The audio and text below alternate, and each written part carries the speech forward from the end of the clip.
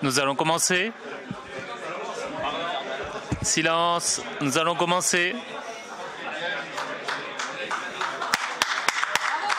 Ouais. Merci de votre attention. Donc nous allons reprendre nos travaux cet après-midi. On va continuer sur cette série de témoignages. Je vais donc donner la parole à mes collègues de la Chambre d'agriculture de la Dordogne. D'abord Nicolas Fédou, chargé de mission climat à la Chambre d'agriculture, et qui va nous parler en fait des travaux que nous avons menés sur la mise en place d'un modèle informatique qui a pour but de montrer la résilience ou de tester la résilience des systèmes de culture par rapport au changement climatique. Interviendra ensuite Amandine Legros, qui est chargée de communication à la Chambre d'agriculture de la Dordogne et qui a été très impliquée dans une communication spécifique que nous avons fait sur Risk Aqua Soil, qui est l'opération Break Slip, qui est une opération de communication décalée et qui a eu quand même un certain écho au niveau médiatique, notamment en France. Juste avant de leur donner la parole, j'aimerais rappeler l'importance de respecter les temps d'intervention pour les intervenants. Et je vous rappelle qu'il y aura un jeu de questions-réponses en fin de séminaire. Donc gardez vos questions puisqu'on organisera ça avec un temps spécifique qui est prévu pour juste avant la clôture du séminaire.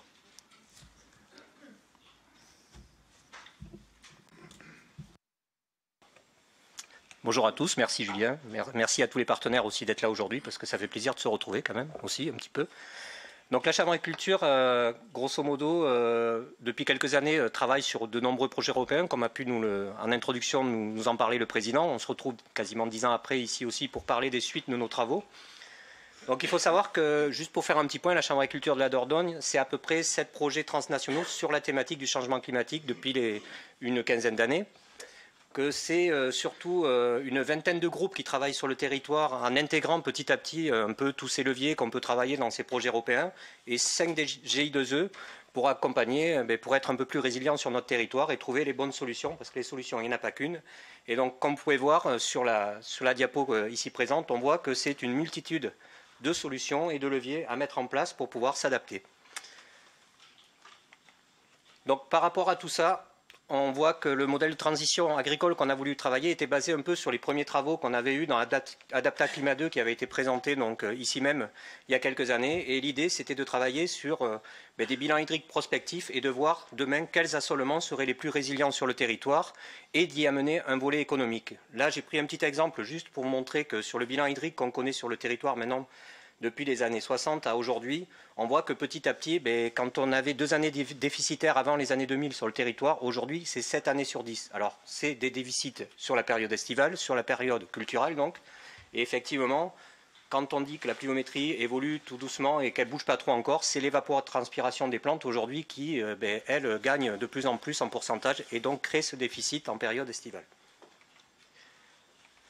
Donc le modèle, l'idée dans Risk Aqua Soil, c'était de trouver un modèle où on allait pouvoir connaître déjà les difficultés qui étaient présentes sur les cultures présentes sur le territoire et d'essayer de voir à 10 ans pour commencer, puisque la phase de transition qu'on s'était mis en place, c'est à peu près 10 ans sur l'évolution d'un assolement qu'on voulait, c'était de dire quelle est la trajectoire qui sera la moins risquée demain si elle est à 3 ans, 5 ans pour évoluer un peu sur l'assolement d'une exploitation.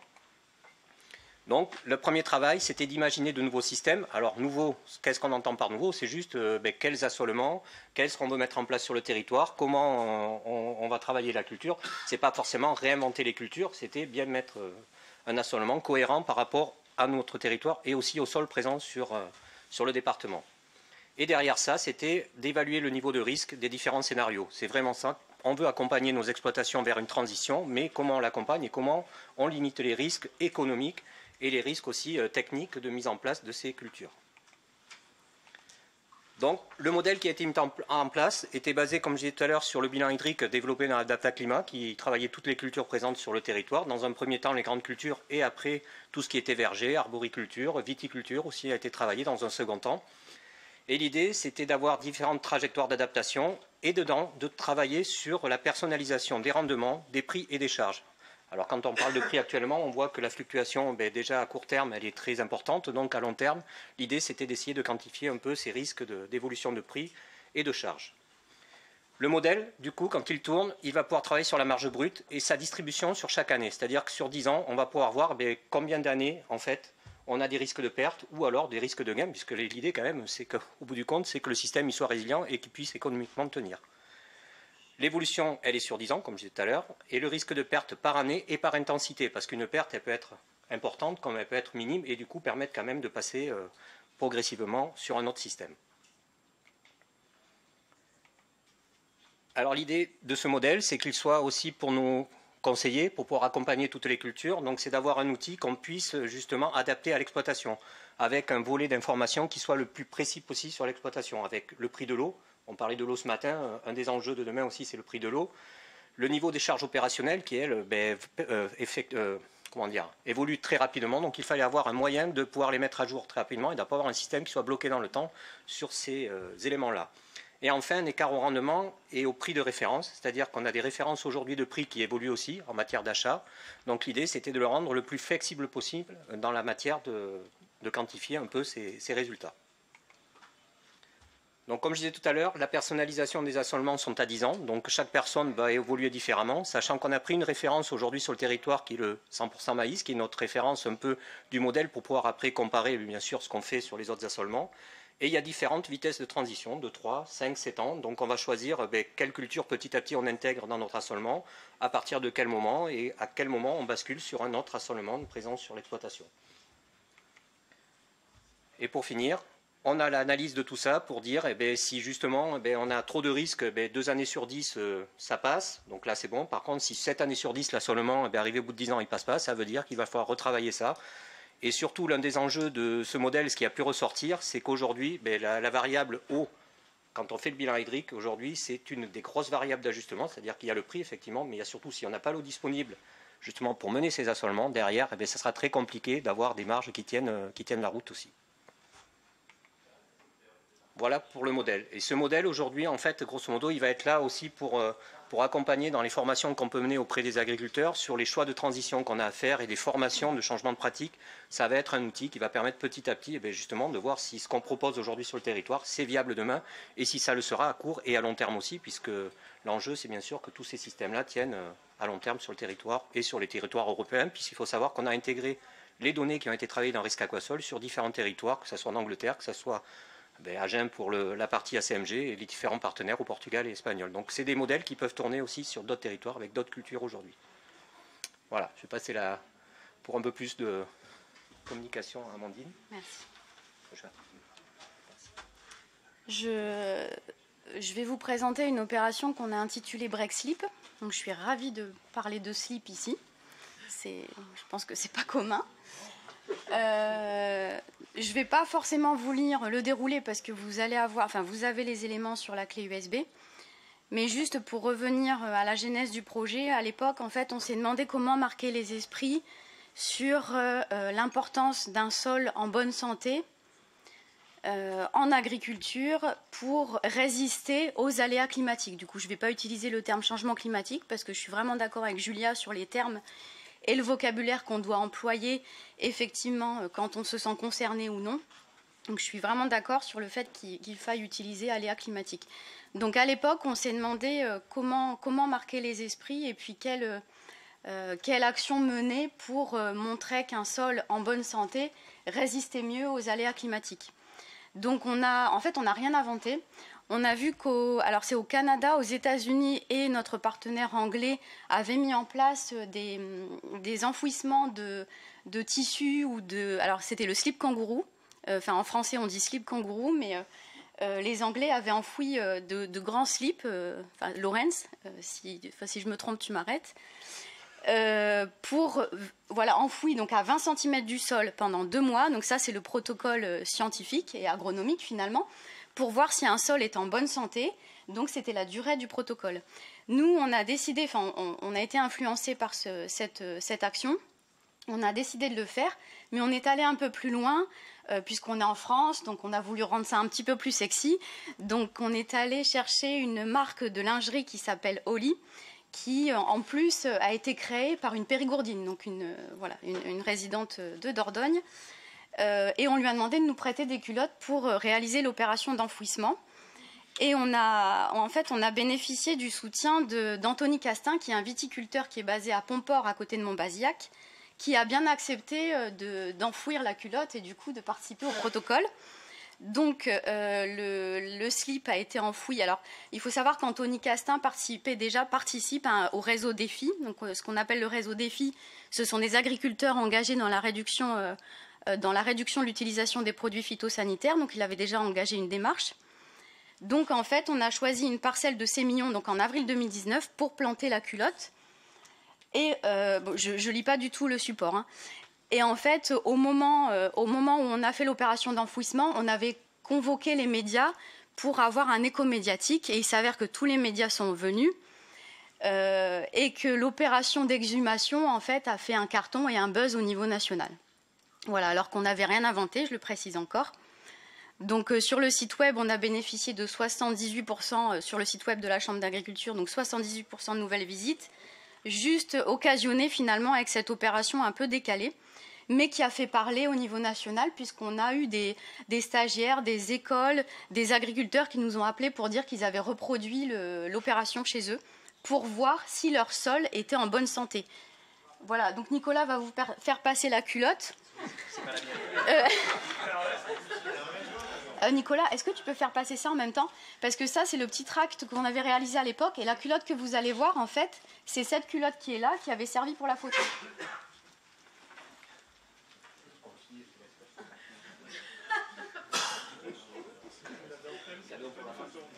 Donc en fait, l'intérêt, donc c'était forcément c'est une petite culotte, mais on a rendu ça un peu décalé parce que c'était c'est pas pour le coup c'est pas des slips kangourou ou un t-shirt, parce que certains l'ont reproduit, notamment dans E = M6, McLesguy l'avait reproduit avec des t-shirts. Là, l'intérêt en fait avec la culotte, c'est que vous avez le nœud et toute la partie couture qui reste, comme vous allez le voir. Voilà. Donc en fait, l'idée, on a filmé l'enfouissement et l'exhumation 2 mois après pour montrer qu'en fait tout le monde peut le faire, c'est à la portée de tous, et que tout le monde est en capacité, tous les agriculteurs, peu importe les filières, sont en capacité de vérifier l'activité agronomique de leur sol et la bonne santé de leur sol. Voilà. Donc on a une vidéo sur le site de la Chambre, enfin, vous avez tous ces éléments, c'est cliquable si vous voulez les retrouver. J'ai recontacté Anthony récemment. Donc il souhaiterait aller plus loin, puisqu'il souhaiterait lui enfouir des culottes dans différentes parcelles aux itinéraires techniques différents pour avoir un suivi au niveau de ses méthodes et au niveau de des itinéraires techniques qu'il emploie pour savoir si c'est bien, si c'est pas bien, si son sol est très fertile ou non. Donc en fait l'idée c'était de bien faire comprendre aux agriculteurs qu'ils avaient un rôle à jouer, donc en s'auto-analysant finalement, au grand public aussi de montrer que l'agriculture a un rôle à jouer dans l'impact en fait au changement climatique, et finalement aussi aux élus pour les sensibiliser à tout ça. Voilà, je crois que j'ai respecté le temps.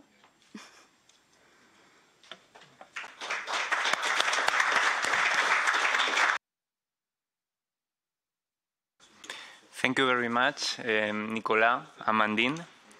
Now we are moving on to our Portuguese partners. We have a joint presentation from Alexander Tavares from the Center of Social Studies of the University of Coimbra, and Carolina Rodriguez, who is a scientific coordinator of the Guimarães Landscape Laboratory.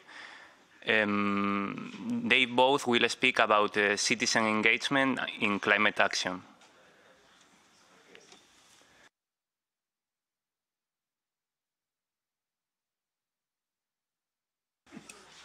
It's not to be a sexy presentation as the previous one.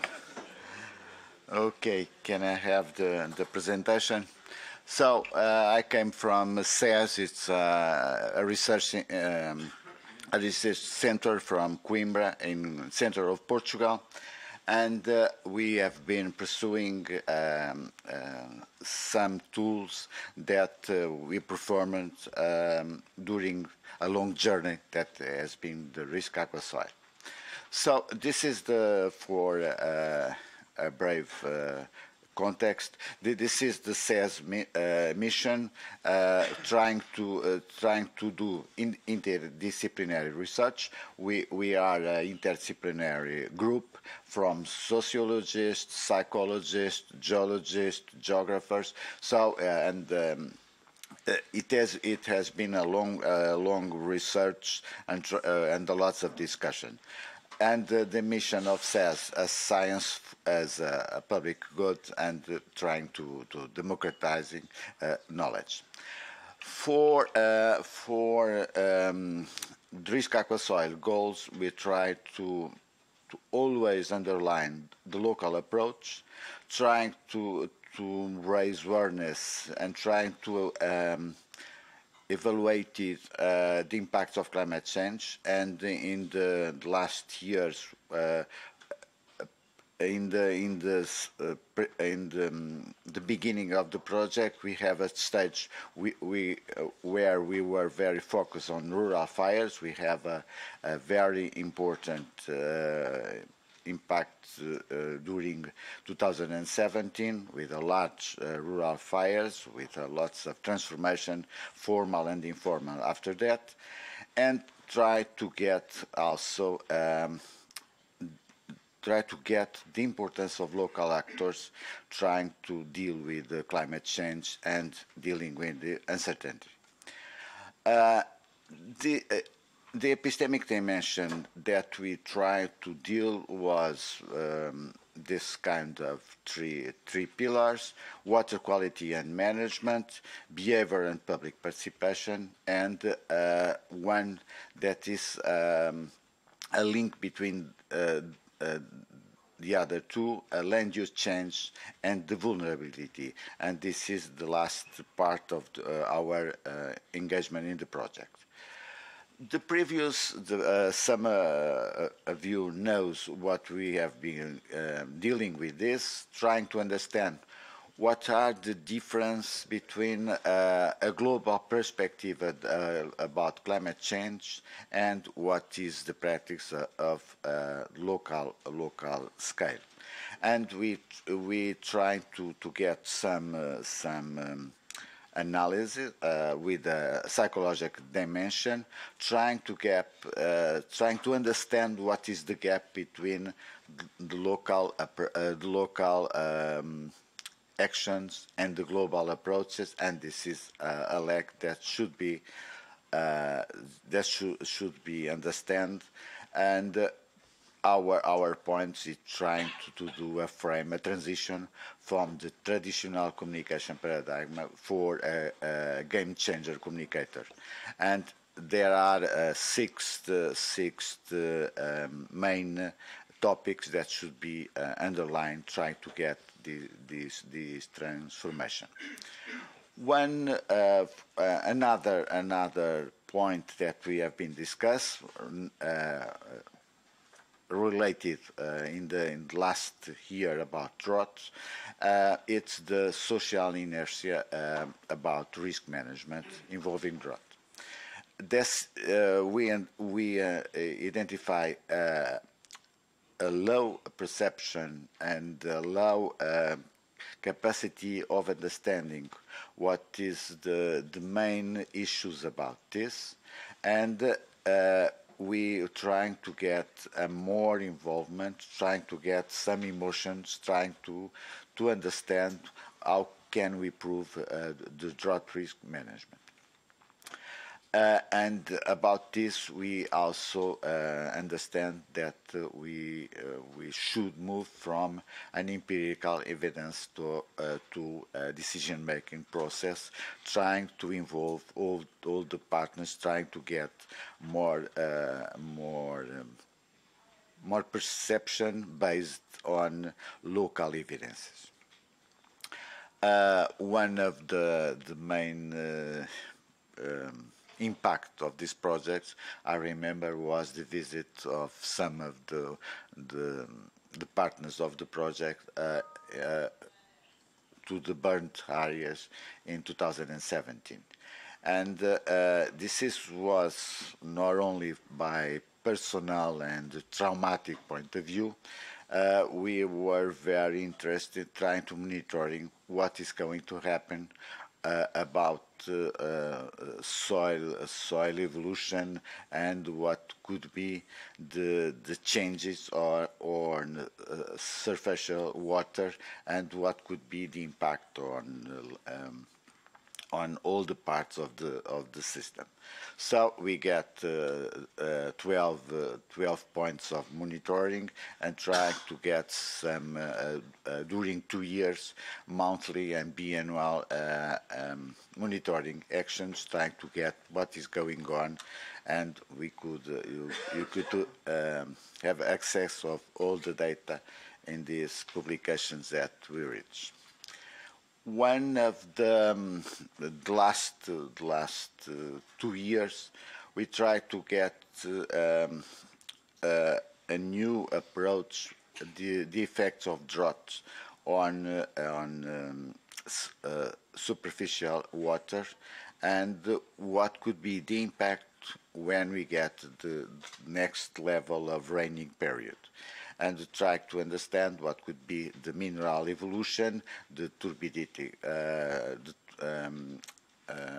aspects, so physical, some biological aspects, and try to get all the indicators. And clear, we have evolution. It was not so stressful as we previously mentioned, but there are an evolution. And when we have the first rains after a long period of drought, and it was about 11 months, all changes, and we have a long transport of some minerals, and some kinds of aspects should be mentioned for the different use of water. The last part of now our involvement is trying to understand not only the susceptibility about droughts, not only the more exposed areas related with the vegetation of the characteristics of soils, but try to understand what is the context of the areas affected by drought. So we have a study right now in a draft development, trying to understand the vulnerability of the municipalities on the center of Portugal. We use a methodology that we get from the other studies, not namely for flooding process, but we are going to apply here too. This is a method from Susan Cutter, and we have a performance with 2 dimensions: criticality, when we use 25 variables, and support capabilities, about 12 variables, where we can we can get performing this 2 different visions. What are the response of the territories, and what are the response of the effective support capabilities that we have there. We have population more dependent from the agriculture, and in the other part we have extensive agriculture, in the other part intensive agriculture, and this perform different topics about this. Not only about these points, we have been involved also in different topics in dissemination. We have here some numbers, but also in science for community, and we have some actions involving different public stakeholders, young generations, as you can see, using different formats, as you can see right here. And in these topics involving not only the midterm conference, but young generation trying to get and monitoring some of the performance points that I mentioned previously.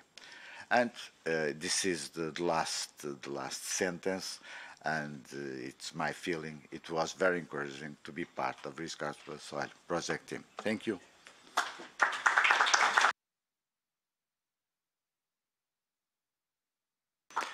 Thank you very much, Alexandre. And now with us, Carolina Rodriguez from the Guimarães Landscape Laboratory. And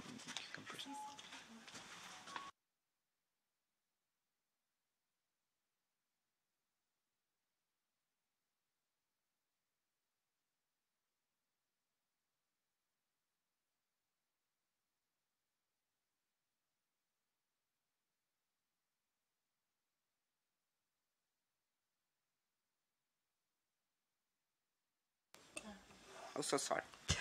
Good afternoon again.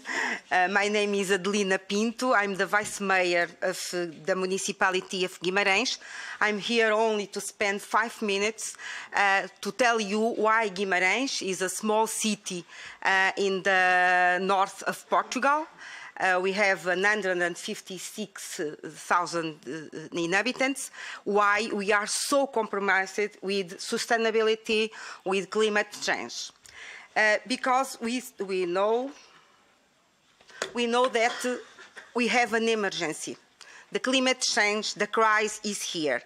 And we believe that the cities make the difference. We have to do action plans to act immediately. So the cities are very, very important.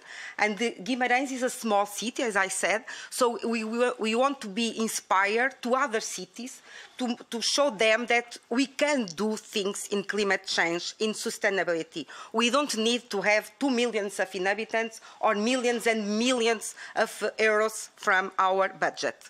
Any city can do things.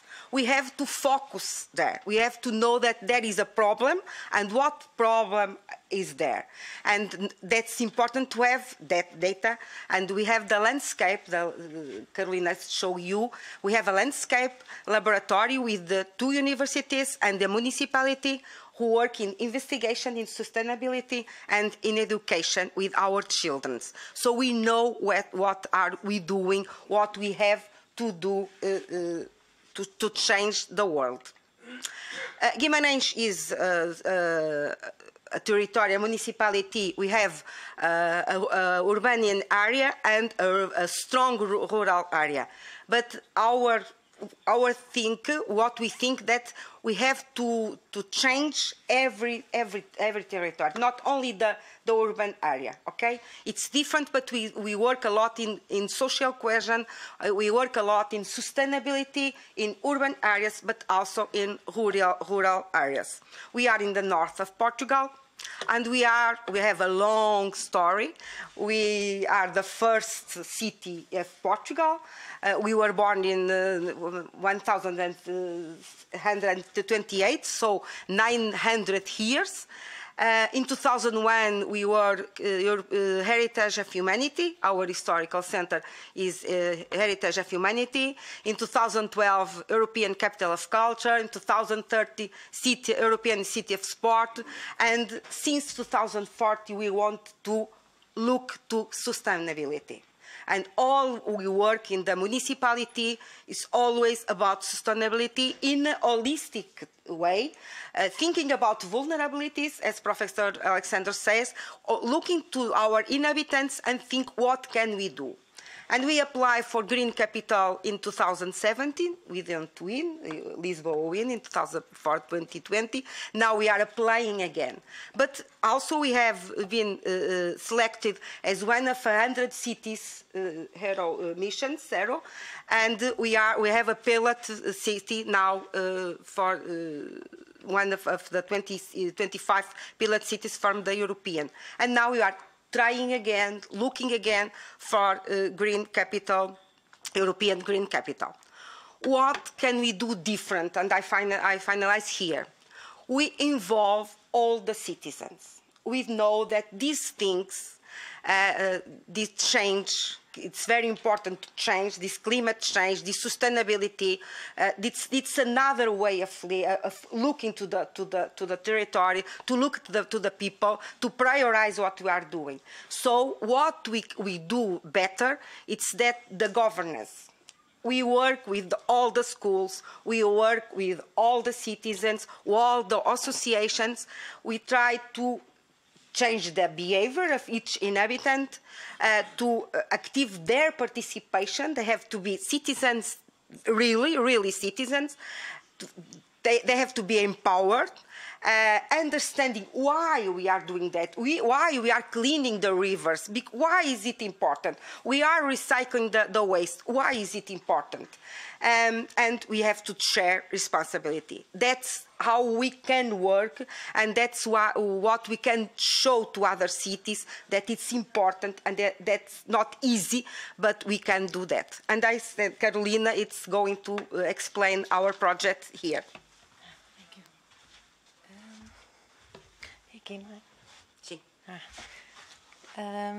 So the Risk Aqua Soil carried out several awareness-raising actions, highlighting the vital role of rural areas in building climate change resilience.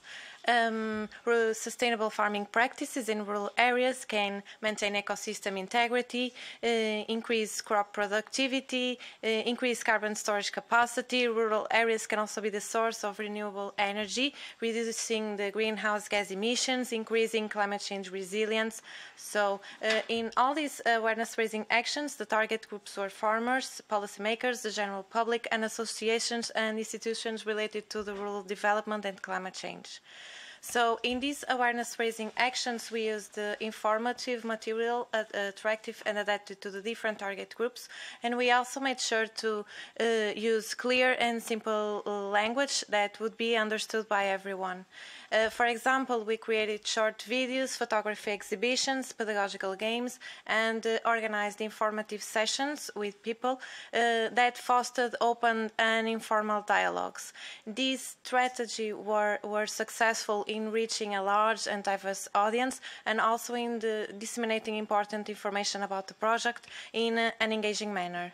So the Risk Aqua Soil project used the traditional and technological advertising tools, such as brochures and leaflets with QR codes directing the rivers to the people to the project website. And besides the conventional outlets like radios, magazines, newsletters, we also use social media platforms to reach a more diverse audience.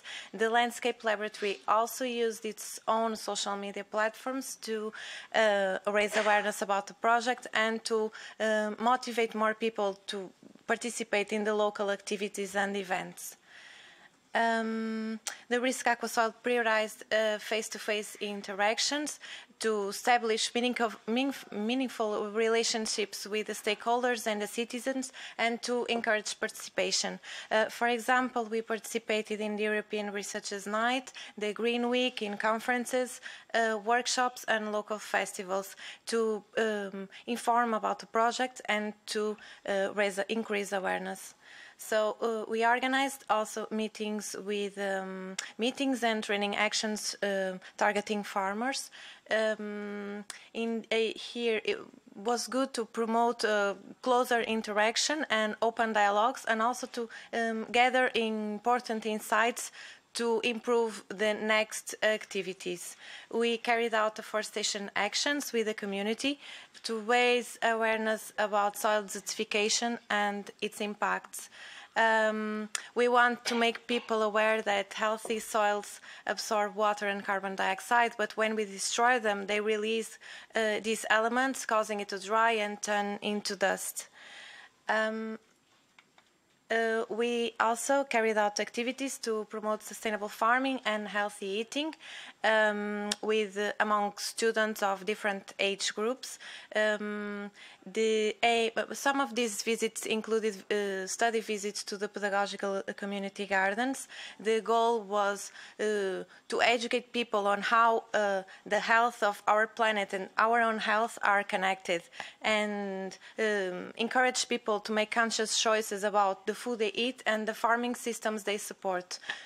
Some examples, the ecological painting, where the kids paint with paints made from food pigments, the know the seeds activity, the aromatic herbs plantation, the composting activity with the distribution of composting guides and composting bins in the schools of Guimarães. We also developed some fun pedagogical games that were used in different local events. For example, like the Earth Fair, the Spring Party in the City Park, the Spring Party in Urban Community Gardens, the Green Week, and other events. Just to give some examples, one of the games is called Environmental Glory Game, and it's all about the 4 sustainable development goals related to soil resources,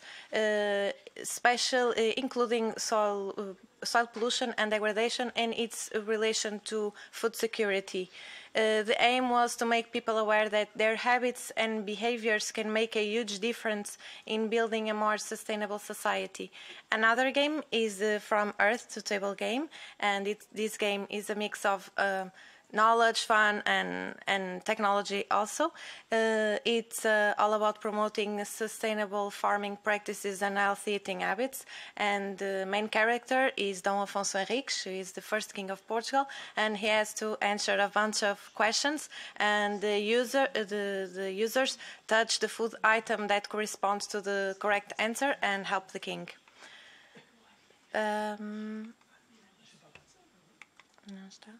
To tackle soil and water pollution, we carried out several cleaning actions with students, including university students, and the Green Brigades, which are groups of volunteers in each parish of Guimarães municipality. Just to give an example, in the International Day of the Rivers, more than 300 people joined forces to clean one of the most polluted rivers in Guimarães, and the result was truly amazing. So we believe that all this strategy and these actions can be replicated in other cities and also in Guimarães once the project is finished. So we will continue to promote sustainability and environmental education. And in fact, the activities of Risk Aqua Soil were already incorporated in the municipal educational programs that we reach 100% of the schools and more than 50 households. We will also continue to seek innovative solutions to the environmental challenges with the community and inspire active citizenship. For example, we have a new project called Recycle that expands the composting activity we started in Risk Aqua Soil in schools, but now to the whole community.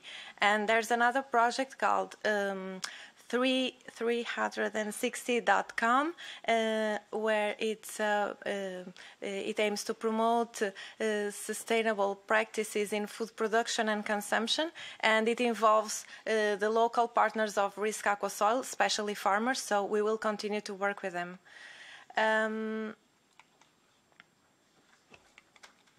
I'm sorry. We believe that the impact of Risk Aqua Soil will endure and continue and improve over time, because we are placing citizens at the heart of the green transition and investing a lot in education that we believe that has a more significant and long-lasting impact than any field intervention and a multiplying effect. So thank you for your time.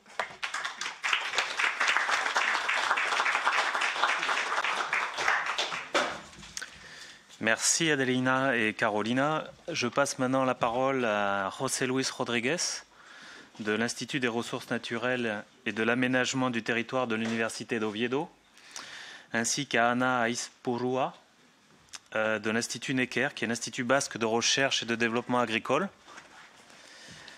Ces deux partenaires ont rejoint le projet l'année dernière pour travailler sur des thématiques en lien avec le sol et notamment la santé du sol, le risque d'érosion, la dégradation des sols. Ah, sorry, repeat. Donc, je donne la parole à José Luis Rodriguez, donc de l'Institut de ressources naturelles et de l'aménagement du territoire de l'Université d'Oviedo, ainsi qu'à Ana Aispurua, qui est chercheuse à l'Institut Necker, ici, L'Institut Necker, c'est l'Institut basque de recherche et de développement agricole. Ces deux partenaires ont rejoint notre projet Risk Aqua Soil l'an dernier pour travailler sur des problématiques en lien avec la santé du sol et tout particulièrement le risque érosif et la dégradation des sols.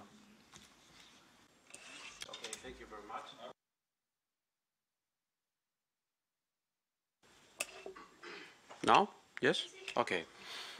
Well, thank you very much for your nice presentation. As he said, I belong to an institute of our university in Asturias, in northwestern Spain. I'm here today accompanied by my colleague Laura Garcia and by Pablo Alvarez from the government of the Principality of Asturias, and I'm going to show you our best results, or a summary of our best results in the remote sensing technologies applied to soil studies of soil degradation that we have been developing in the RAS project. In our region, we have two main important scenarios of soil degradation. The first one is related with wildfires, with forest fires, as it happens in Portugal and in some other places all along Europe.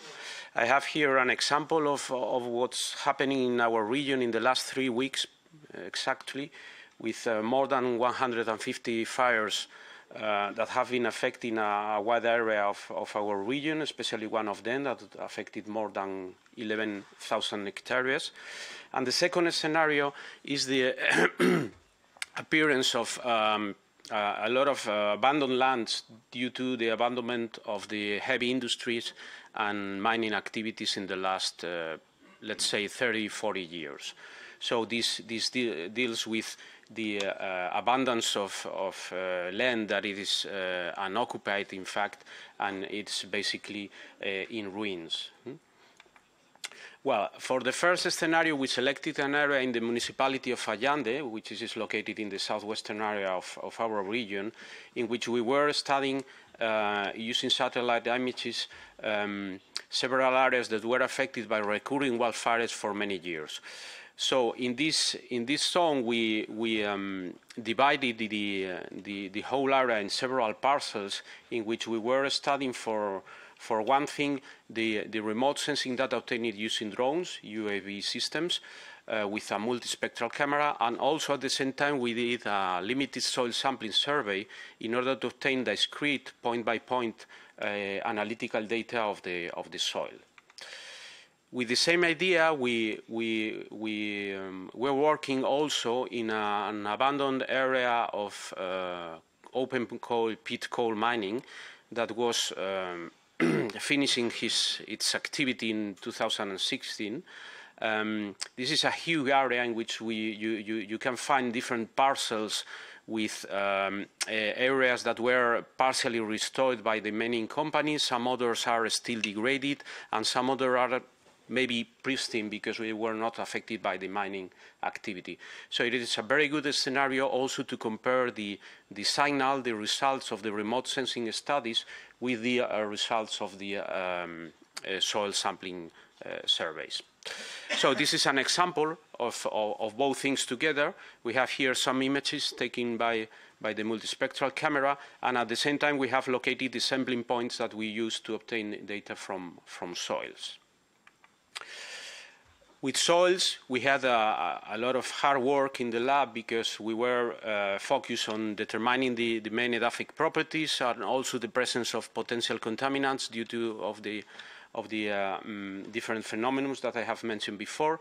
As Alexander, I think, mentioned also before, metals, metalloids, and even hydrocarbons can appear in a very high contents after wildfires, for example. And we were very focused also in carbon fractions in soils because we are very, very interested in the carbon pools that are connected with the evolution of carbon sink after atmospheric capture of the CO2. That's why we were fractionating carbon samples in different labile, stable, and recalcitrant fractions, as I said, trying to obtain some correlation of the presence of these fractions with the aggressions that the soil suffered in the past.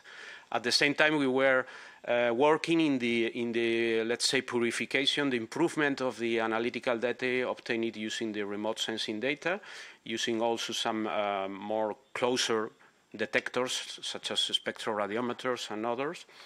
And all things together, we were dealing with two types of information. An information that was very continuous, using the remote sensing technology, and an information that was very located in specific points that was obtained using the soil analytics.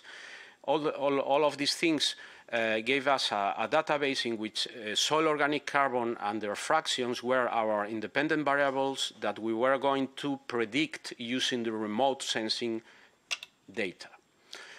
This is big data, in fact, because we have thousands of tables with a lot of numbers, a lot of indexes, a lot of possibilities to be combined, and that's why we were using some machine learning techniques to obtain finally this sort of maps. This is just a small example.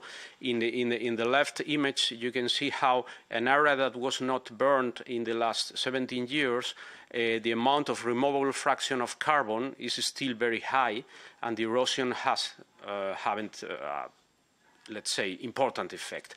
But in the other side, in the right image, you can see some brown colors that are indicating the loss of part of this removable carbon because of the effect of the erosion after the wildfires.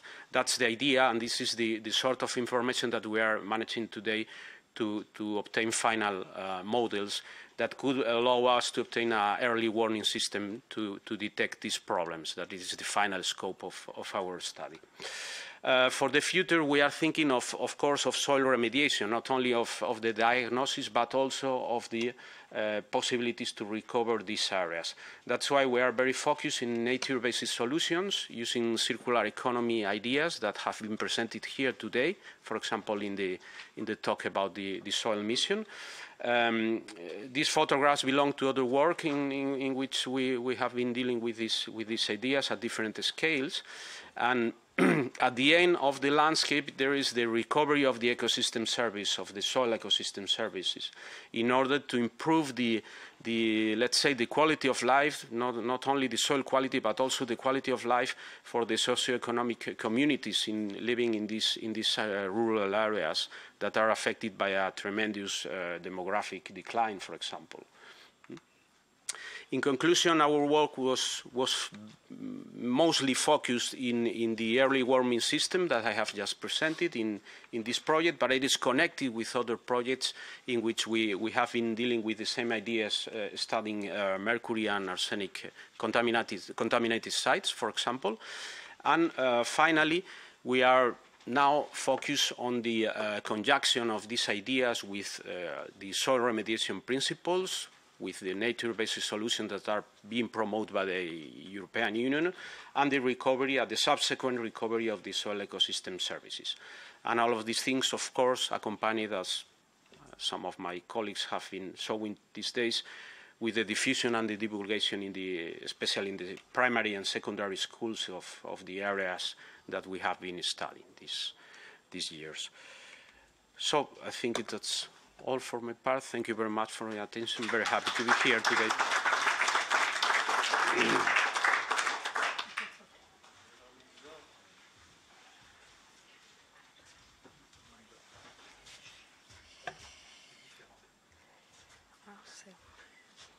Où est la présentation? Ah oui, c'est ça. Bonsoir.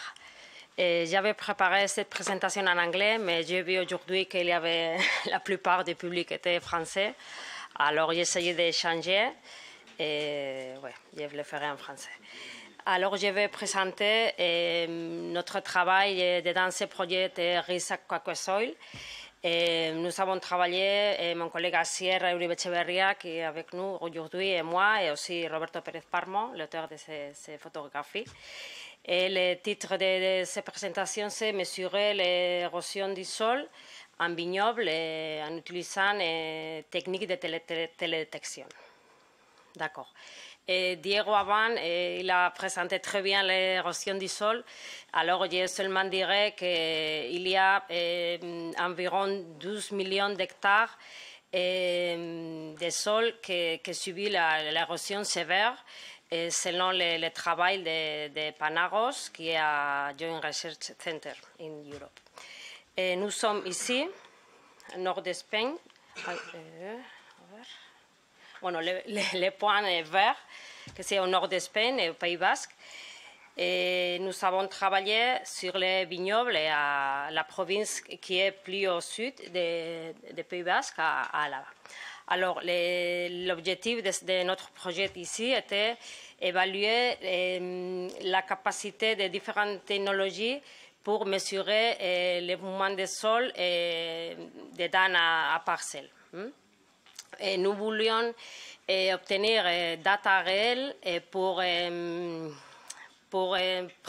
que les agriculteurs et pour la communauté aient une prise en conscience des problèmes qui est l'érosion du sol, la perte du sol. Alors, pour mesurer ça, nous avons utilisé de différentes techniques.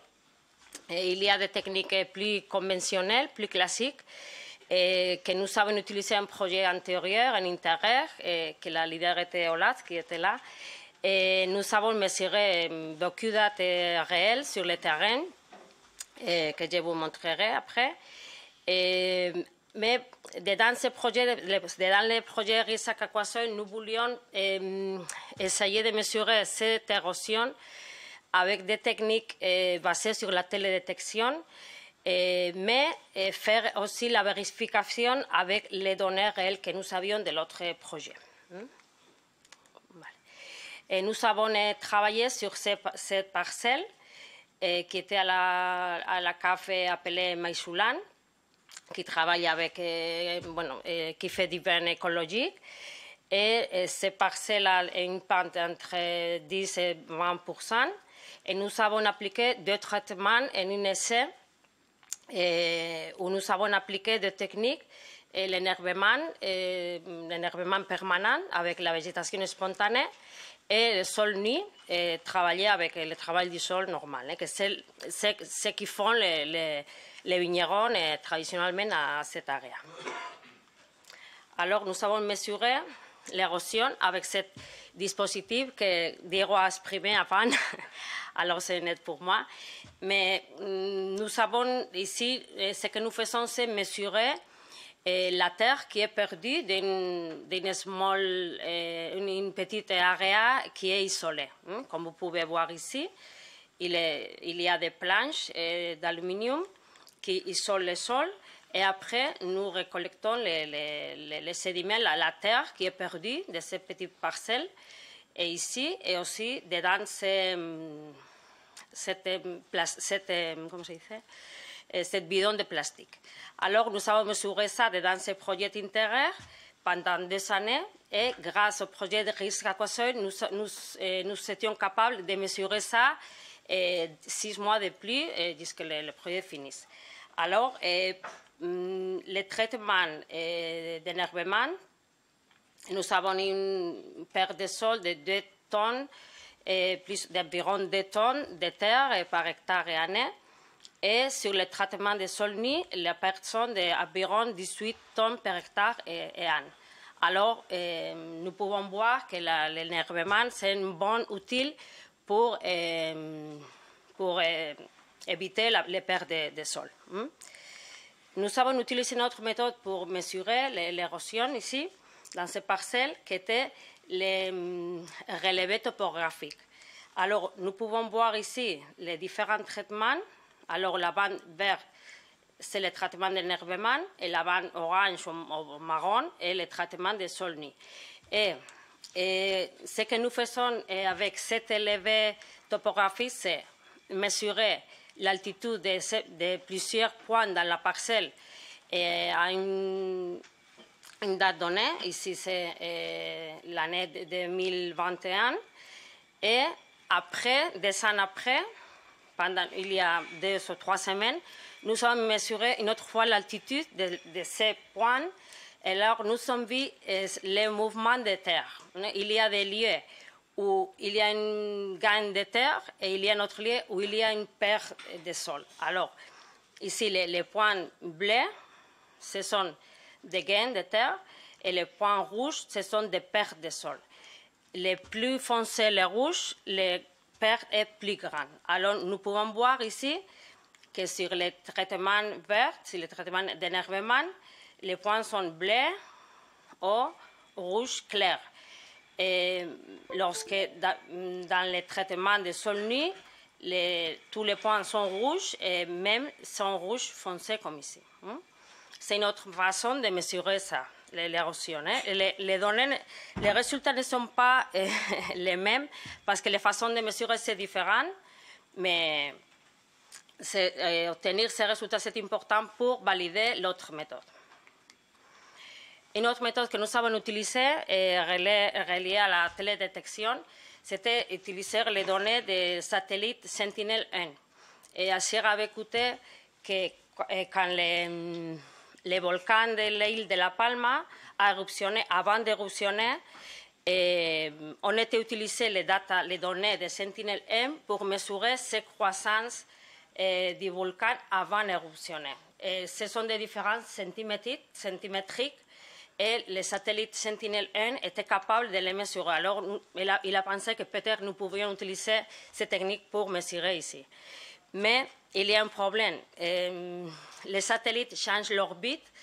Alors, si la période entre un mesurement et un autre est très longue, et les erreurs sont très, très grandes, alors les résultats obtenus ne sont pas très bons. Nous pensons que peut-être on peut utiliser ça quand il y a quelques événements ou quelques pluies très fortes où il y a un mouvement très, très intense et peut-être le satellite sera capable de mesurer ça. Et pour finir, nous avons fait l'essai aussi avec les drones. Et la technique c'est la même. Au début, on mesure l'altitude des points et après une période de temps, on mesure aussi l'altitude, on voit la différence et on voit s'il y a des gains et des pertes de sol. Ici, nous avons fait les premières données en avril 2022 et les dernières mesures sont faites il y a 2 semaines plus ou moins. Alors, les résultats que nous avons sont très, très provisionnels. Nous devions travailler beaucoup. Et ici, les personnes très, très grandes, et ce n'est pas réel. Et nous devons travailler plus. Mais nous avons confiance que quand il y a une période plus longue qu'une année, nous pourrons voir meilleurs résultats. Alors, pour conclure, la télédétection technologie peut réduire l'effort d'échantillonnage, mais il est nécessaire de valider les résultats avec des mesures réelles sur terrain. C'est toujours comme ça. Et il est très nécessaire aussi d'avoir des chiffres réels d'érosion pour augmenter la prise en conscience des agriculteurs et de la population en général et pour les faire voir qu'il y a une grande... pour les consciencier qu'il est nécessaire de faire quelque chose contre l'érosion parce que c'est un problème un peu... peut-être c'est difficile de le voir, ou les agriculteurs nous disent ça entre une année et l'autre. Les différences ne sont pas très grandes, mais quand on parle de ces panards, on dit que chaque année, il y a une perte de productivité agricole de 0,43% de productivité. Alors, si on fait l'addition chaque année, c'est une perte très, très grande. Alors, c'est tout. Merci beaucoup.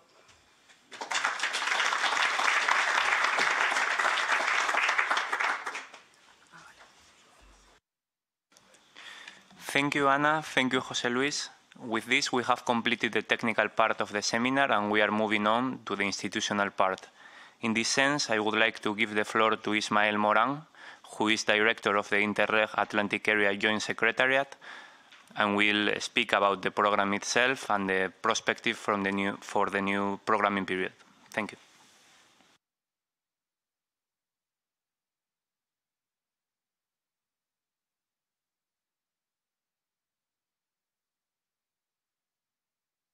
Good afternoon to everybody. First of all, let me apologize myself if I commit a mistake or there is a kind of inconsistency between what I say and the presentation. I lost my glasses then at the airport yesterday, so if I don't see the numbers, namely, basically I know what I want to say, but numbers are difficult to see for me. But anyways, thank you very much. Also to the Climatological Association of the Garonne for this invitation, and also the rest of the partnerships. I will just make a kind of balance of my program since we are closing it. As Diego said, I'm Ismael Moran Garcia y Cohen, the director of the Joint Secretariat of the program. We are based in Porto, as you know, and you may remember me for the beginning of the project. It was a nice beginning, but then it became difficult for you and difficult for us. We had a break of the contract with the IT supplier, and maybe you do remember what we call a kind of contingency solution for the payment of your claims. So the beginning was a little difficult, namely for Risk Aqua Soil. Then for CCC, the other project that many of you also are involved in, was smoother and was easier. But we have to recognize it.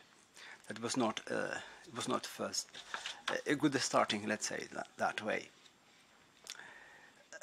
For us, it's very important as a program to be present at this kind of events. It is important to be at the very beginning, since we can help you to better manage the project or to answer your questions. But it is also interesting for us to better understand what you are doing or what are you planning to do. And at the end of the project, it's very satisfying because it's when we see the results. And other things that it's important, or at least it's satisfying for us, is the way you decodify the things that were, let's say, in paper.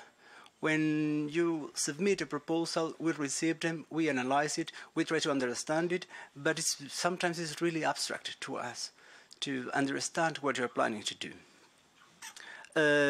But when we come here and then we see your strong commitment with the soil mission, and also not for the present but also the seed that you are putting for the future, for us it's satisfying. After, I don't know, 5-6 years working together with Jean-François, always there, Yolanda and Diego, that were very kind with us and had a lot of patience with the program.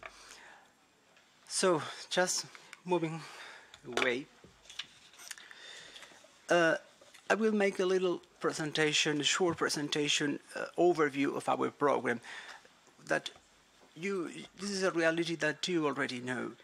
The motto of our program, we can say, is that working together for a cohesive, sustainable and balanced territorial development in the Atlantic area regions. This is what we try to do, and the way we do it is to finding common solutions to common problems of all the Atlantic regions. Unfortunately, for this new programming period, we are not counting with the United Kingdom as it was before, but they can still be involved in our projects in another way, in another format, let's say, but also involved. It's a pity, and I always I don't lose the opportunity to say that it's a pity that after so many years of working together, and it was difficult for them to find the dynamic to get involved in the Atlantic area, because it's a problem with different realities, and the reality of the cities of the Atlantic British coast was not the same as the Portuguese one, where the biggest cities are in the Atlantic. But it is not the British case. It was difficult to find the way how to work together, how to put things together and try to work. But after 20 years, more than 20 years, because this program has a strong history of working together, and during the first 2 or 3 programmations period was not easy for the for UK to find their place in the program, but they finally did it, and when they finally do it, it's a pity. So it's a very diverse area with different realities, as I said, with different traditions. There were 36 regions in 5 countries, but we also work together with other countries like Belgium, Finland, Germany, Italy, also the Netherlands and Norway. And we have other associated partners outside the eligible area and outside even Europe, as Canada or Switzerland. Our program is divided in 4 thematical priorities. The thematical priority is the niche, the place where we work or where we are finding ideas or projects. We have then priority 1, which is looking for a more innovative and competitive Atlantic area regions. And in this way, we found 27 projects. These 27 projects have all them in common that they address the transnational challenge of accelerating smart growth in line with the RISE 3. We have many of the results that we can show today, and we proudly try to promote are our case studies, also our technical and scientific publications. And we also have the proofs that many of the policies and strategies that we were funding really influenced action plans at the European, regional, or even a local level. Our projects under this priority number 1 combines strength and competences in research and innovation. And they promote also the cooperation. We are talking about cooperation. This is what we do among actors to work in a new product and services for development, technology, and transfer access to market and the new markets as well, and the preparation for new markets. For priority number 2, which is fostering research efficiency, this is one of our more demanded thematic priorities. We have 15 projects as well. And we support the development, including the social acceptance and use of renewable source of energy, especially those deriving from the sea. Namely, we are a program really linked to the sea, and promote the transition to a resource efficiency society. Also, we have projects working in low carbon economy as a key issue for traditional sustainable development. We have almost 300 case studies and pilots implemented. We also have more than 500 technical and scientific publications, and we also produced policy and strategies and action plans under this priority. Why do we put the accent on these kind of things, on these kind of policies? Because for small projects, but also small programs like we don't have an important budget allocated to the program. In transnational cooperation, with such a small budget allocation, it's very difficult to make tangibility, to make projects visibility as in other cooperation areas, like it may be in the cross-border cooperation, where budgets are bigger. So how to go out from immateriality to tangibility? Well, one of the things is also influencing policies or action plans. This is why many of our projects work with this or produce this kind of output and also results. But this is not only in the Atlantic area. This is in all the European transnational cooperation. So for us it's quite important the way they influenced or induced, in a way, policies and action plans. For priority 3, we have 9 projects funded, and what we aim is to promote a better management of the environment, also through regional authorities and relevant stakeholders to better prepare and adapt to climate change, but also for the appropriation of those results, because these kind of factors are important to appropriate and implement the activities. It is worthless if all this investment, all these results just remain in a paper or, let's say it, in a box. For us it's important the appropriation and the way they test it or implement it, or maybe even if it is a kind of pilot action. And even if it doesn't work as expected at the end of the project, well, at least we try to do our best, or we did not miss the opportunity to see if there was a way to do something different. And also aim to have an integrated territorial management, focus incorporating aspects related to the prevention of management of common risk in Atlantic area regions, as this project that you are working with. We have 120-something case studies. I don't see the numbers, sorry. Case studies and also pilots, and others 129 24 technical and scientific publications, and also, as I said, policies and strategies produced through this priority. And the last one, which is based on biodiversity and cultural and natural assets, we have 20 fund projects, and it's one of the priorities that involved or helps to fit all that kind of project that has a little bit of everything, and they do not find very easily their place in other priorities. It is quite wider, it's quite open, this priority for cultural issues, but also social issues. And what aims is to make the Atlantic regions in a more attractive place for local communities and visitors. We have here most of these kind of partners that we have are local authorities that work with us. And many of the projects that we have, it's related to the reconversion of our cities in the Atlantic area.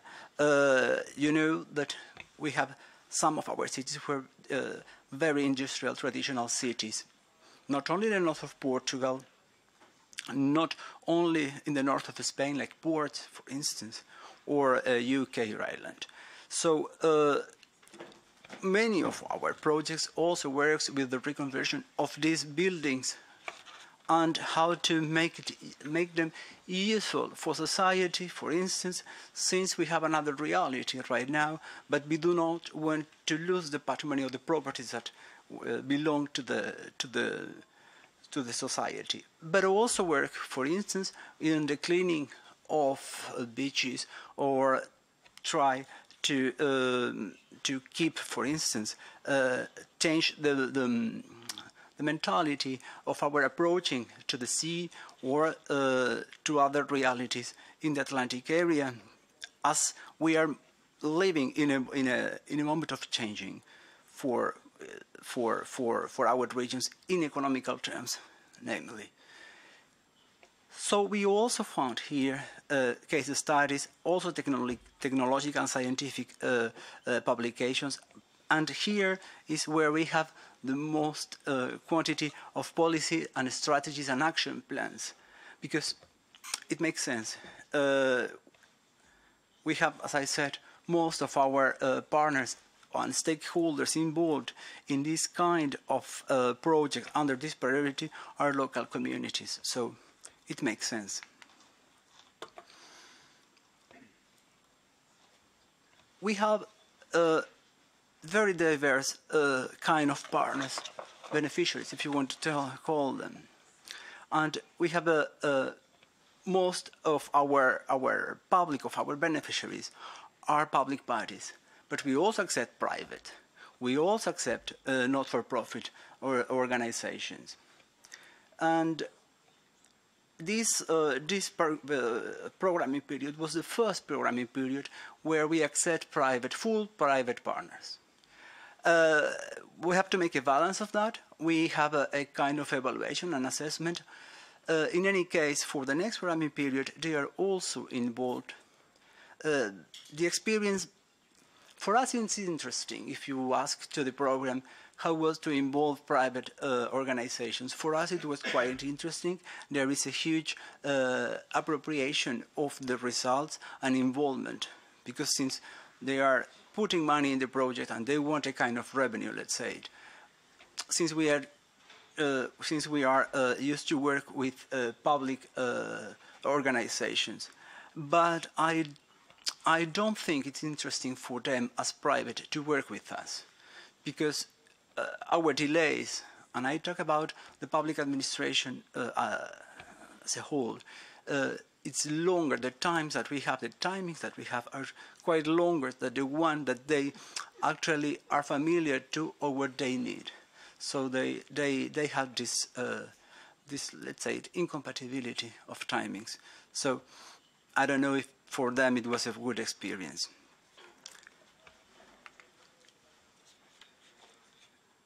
We have a distribution of the REDF. The REDF is the money that belongs to the programs. You know that working with us, you put a part of the money in your projects, and we put other part of the money. 75% in most of the cases was put by the program to your projects, and the remaining 25% was given by you. The United Kingdom took the 18% of this REDF allocation to the program, as well as France, Ireland the 15%, Portugal the 19% of this financial allocation, and Spain the 30% of the allocation. We had an evaluation of the program. It was in 2018, and it was a conceptual framework was to set the outputs and results indicators to see and to measure what we have done till that moment, and what we wanted to do in the future with the program, all the remaining years of the program. But also to assess the impact and the contribution of the program to better develop its targets and the territories. There were also set milestones and targets following the suggestions of the Commission on each of the indicators to be more realistic and feasible, and also appropriate to the reality of the Atlantic area, of the cooperation area, coherent, transparent, and also verifiable. It's important to us to not also to report the quantity of things that you have been doing, but also to see if it is easy to verify that they actually exist, since we are working with not tangible things. This evaluation program was a fundamental exercise to make a state of play of the program, and also to go beyond just a monitoring of the operations. This is something that we are almost doing every single day. We are analyzing the information you provide us, but we do not take the time to analyze them all together from an evaluation perspective, and to better understand what we are doing and what we need for the future as well. Not also for us as a program, but also for you as a program, because you are our clients. And it was oriented to analyze the several dimensions of the evolution of the program, namely in terms of the conceptualization in thematical ways for priority axis, to know the needs of our clients, of our beneficiaries, and what we may offer you in thematical terms, also in accordance with the budget allocated for each of the priorities, but also for the program as a whole.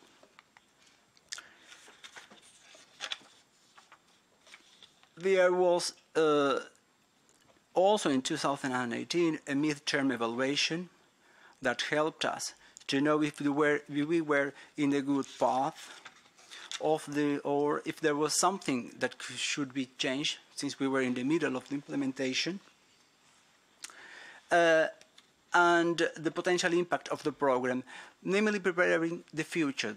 The future is now, which was the program 21-27. And what we tried to answer in this midterm evaluation was the governance of the program, if there was something that we should improve in terms of governance, if the costs should be reinforced, or if they were adapted to the reality of our budget, but also the demands of the clients, also in the management and human research internally. The kind of project partnerships that we have, our big strength is the kind of partners that we have and the networks already established that we have. You have been working together for many, many years, but not also in our program, also in other programs. And you bring this kind of added value to the Atlantic area, and we understand how it works. And for us, it's our biggest treasure, let's say. These kind of networks and how they work. We see that most of you that works fine, and you find the way to better do it and to better improve even your results, since there are networks that has been working with us for the last 25 years, and we see how you grew up during these 25 years, even in your relationships with for the better allocation of the activities or the results that you want to do. We also make an assessment of the results and also the communication of the program. We have some recommendations, which was improve the governance of the program. This is internally. Try to improve the targets for capitalization and improve synergies with other programs that we have, and the communication. This is linked one to each other. And this recommendation was given because of the important and good partnerships that we have. This kind of networks that I said, they are good, they are strong, and they have a good internal communication. So why don't take advantage from this kind of networks to have a kind of dialogue between programs? This recommendation came to Atlantic area, but also went to another programs, since it was a good opportunity for all of us to share this connection that we have.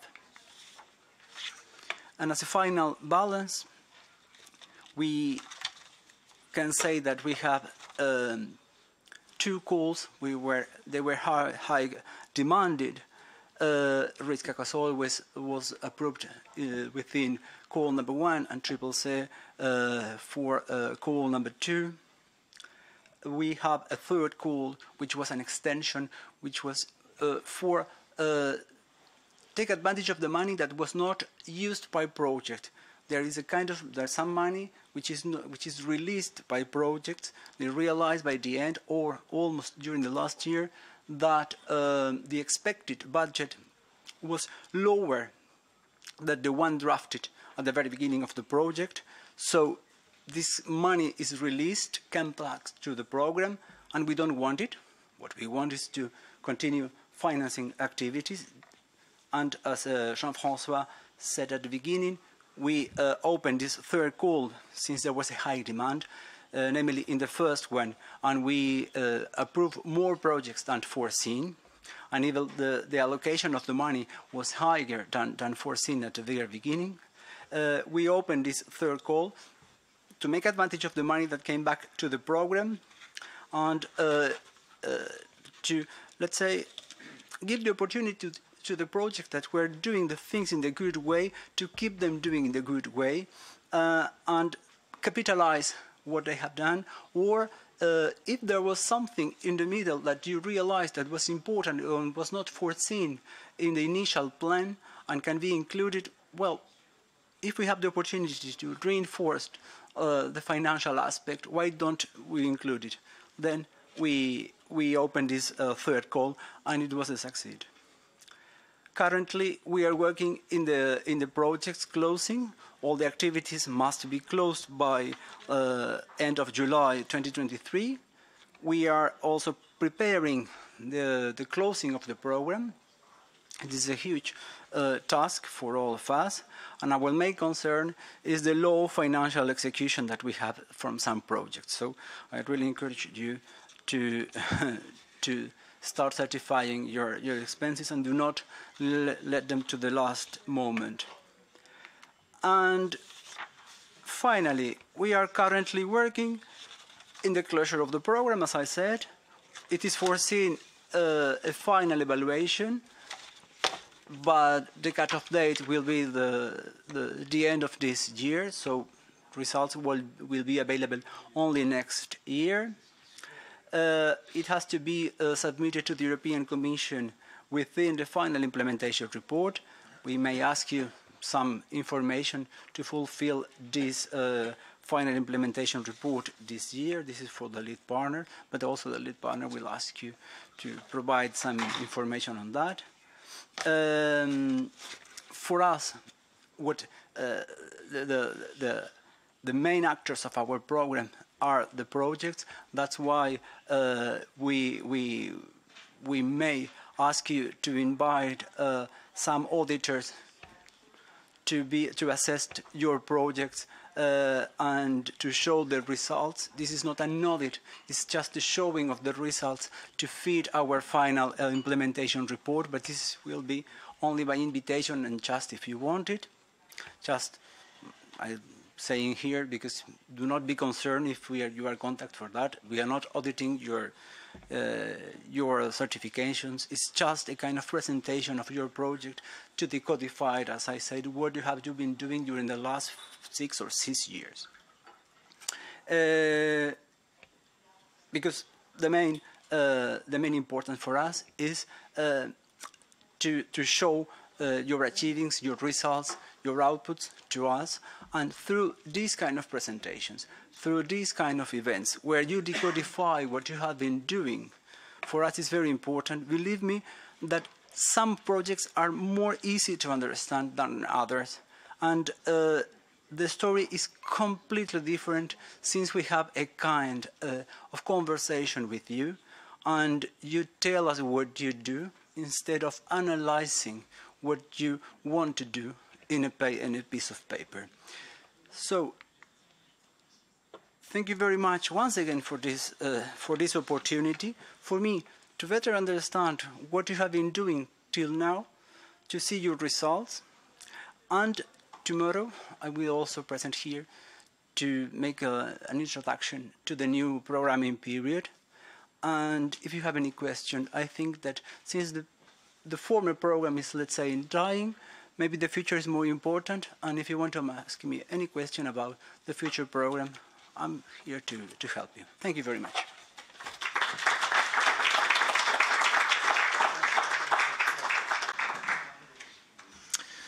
Merci beaucoup Ismaël.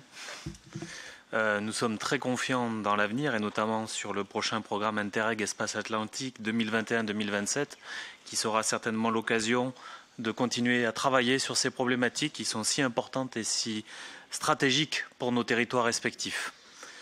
Donc à 16 h, l'heure est respectée, le timing est bon.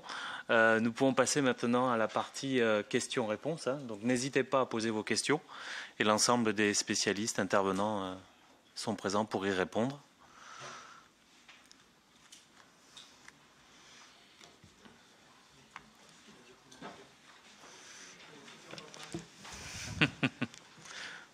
Vous n'avez pas de questions?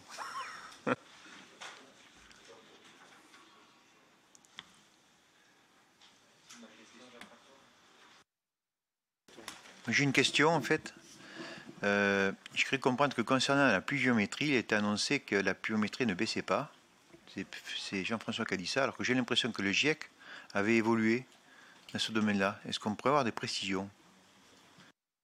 Alors, moi, je peux te répondre qu'il y a 10-15 ans, quand le DRIAS est sorti, et que les prévisions sont sorties et que j'ai vu qu'ils nous annonçaient des baisses, je les ai questionnés puisque j'ai des amis à Météo France et je leur ai dit comment vous avez trouvé ça? Et ils m'ont dit ben, c'est les modèles, en fait il n'y avait que des hypothèses, il n'y avait pas une réalité. Je leur ai dit maintenant regardez la réalité des pluies qui tombent depuis, au niveau des températures, on a vu que c'était en 83-87 que ça a commencé à monter. Donc je leur ai dit, est-ce que vous voyez une tendance de la même façon pour les pluies qui montre cette baisse? Alors ils m'ont dit, sur les côtes méditerranéennes, on le voit un peu. Mais je lui ai dit, à Agen, je ne le vois pas.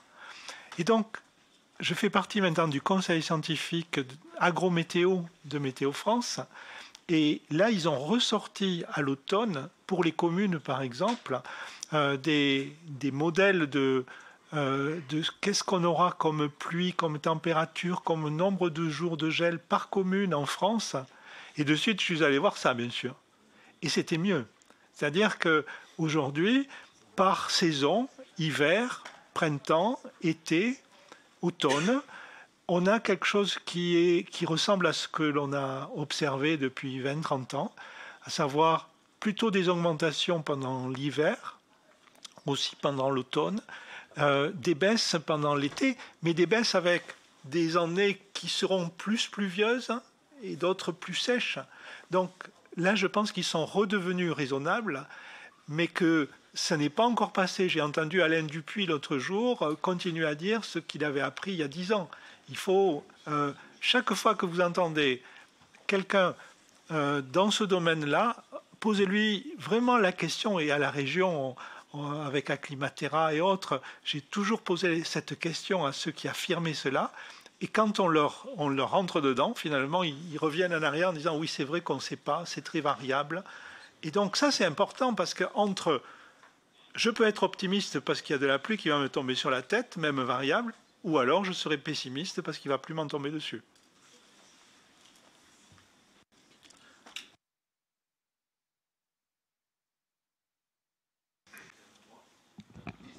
Any other questions?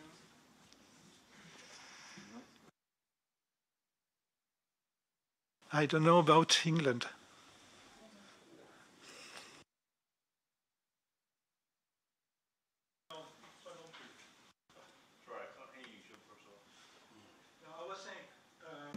Do you know about England what the Met Service is saying about the future of the rain? So, I mean, I'll talk about this a bit too.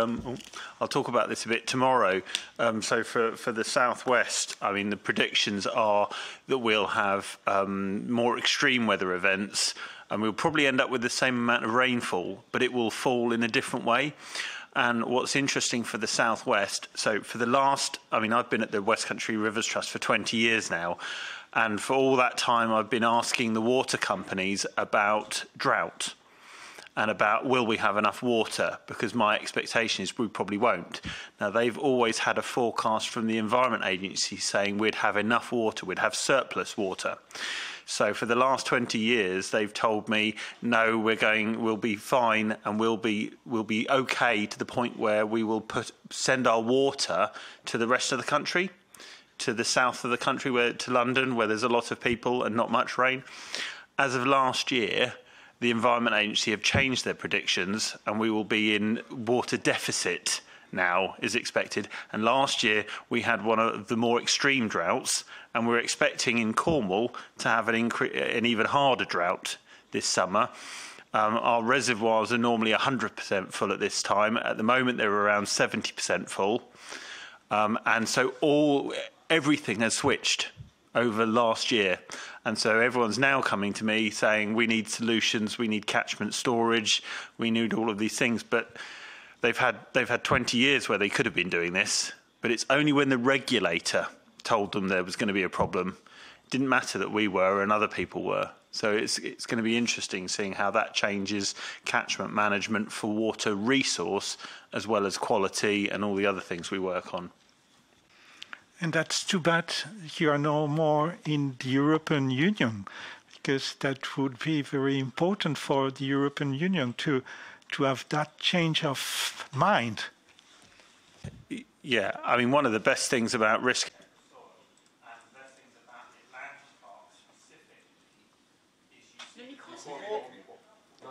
Sorry.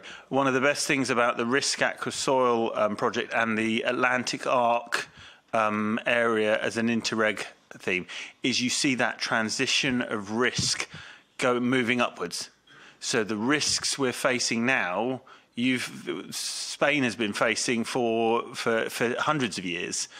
And the risks that France is facing is changing and what have you. So I think these are the interesting things. We're starting to see in the UK things like wildfires.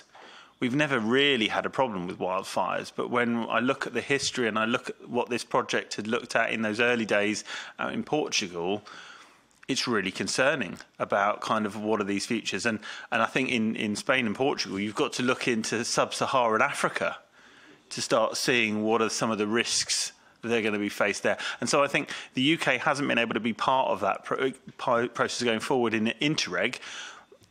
We can be within the Horizon programs, but that brings its own complexities.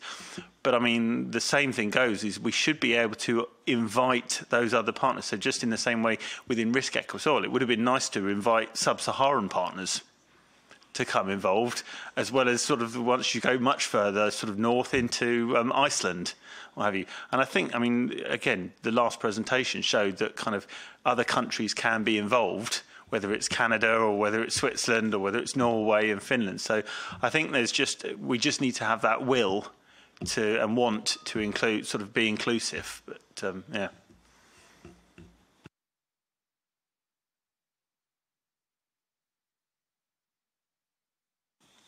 Any other question? And about Spain and Portugal, about the rain evolution, do you have? Can you say something in España?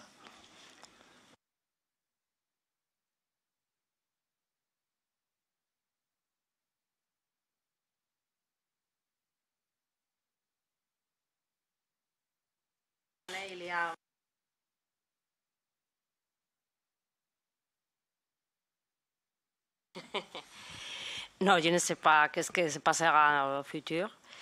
Je crois que les prédictions, on dit qu'il pleurera la même. Il y a, pendant les dernières 50 années au Pays Basque, la pluie n'a pas descendu, pas incrémenté. Alors, je ne sais pas, mais cette période, cette année, il y a une sécheresse importante en Espagne, au Pays Basque aussi.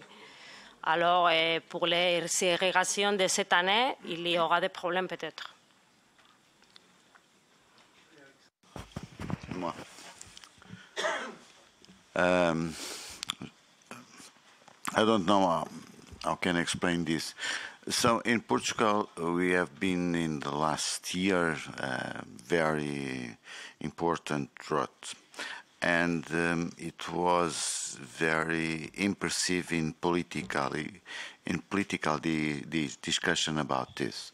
So we changed because we try right now to understand what could be the storage, the natural neighborhood to finding different solutions for water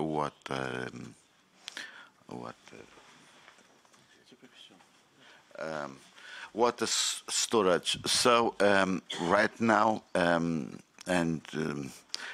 as different authors always said, we need a huge event to have some transformation. And I think about droughts from the 2002. I think it happens that something is going to define the public policies about water. Right now we have, if we compare the models about 10 years for the data that we have right now, we have a less 20 or 30% average here. So of rain. So we don't know what's going to happen. We don't know if we are going to have more bad rain, and this is a term that is going. We have more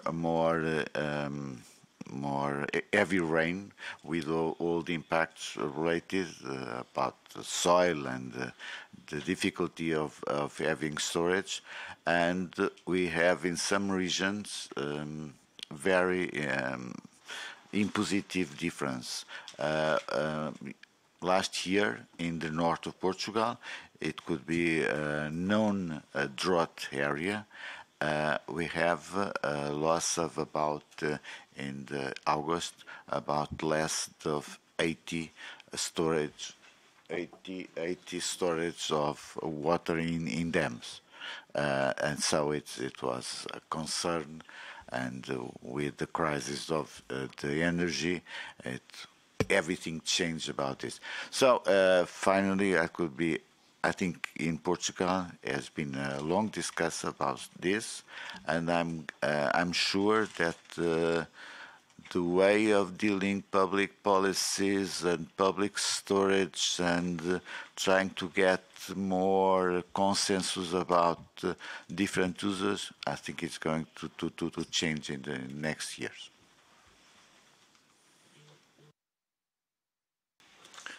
Okay, so before getting to the next intervention, a quick off-topic comment by Julia. Excusez-moi, est-ce que quelqu'un a perdu une bague? Non mais voilà, j'ai trouvé une bague là où on mangeait, donc si quelqu'un l'a perdue, c'est comme une alliance. Voilà. Si quelqu'un veut divorcer, qu'il le dise.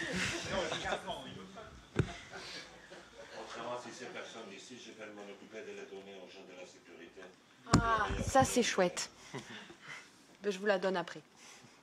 Au revoir. Okay, so before getting to the closer questions, I would like to give the floor to my colleague José Quevedo, who will briefly speak about what we are here today and the importance of transnational cooperation.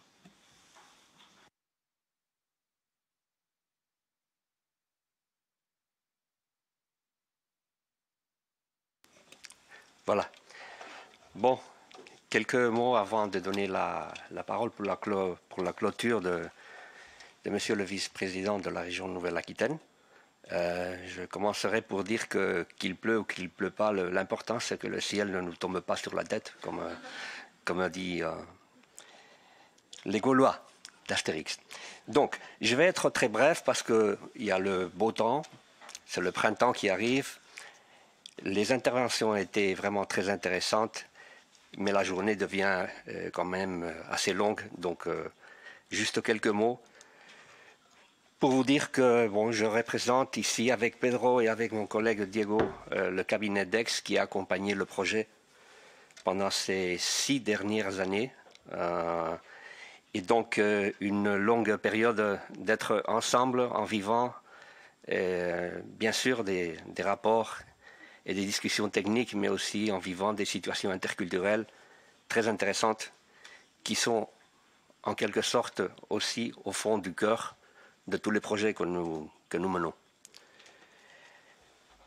Pendant tout ce temps, évidemment, nous avons accompagné tous les partenaires de ce projet et dès la préparation du projet avec son chef de file, avec Jean-François Berthoumieux et la CMG, nous avons accompagné à la rédaction de la proposition avec tous les partenaires. Ce n'est pas nous qui avons rédigé le projet, mais c'est les partenaires qui ont rédigé le projet. Et finalement, on a passé par la gestion économique, financière et l'animation aussi du projet et quelques actions de communication comme celle-ci. Le projet arrive à son terme. Donc, je voudrais quand même souligner 2-3 réflexions, très brèves.